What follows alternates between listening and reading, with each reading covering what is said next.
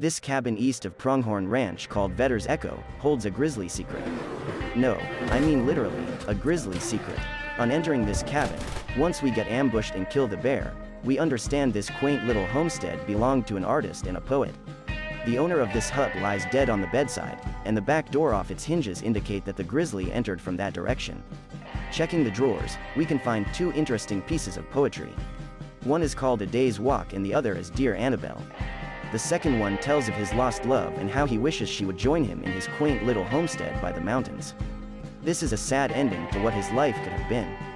Further investigating the hut, the player can find a silver pocket watch, a spider card and another Flora of America card.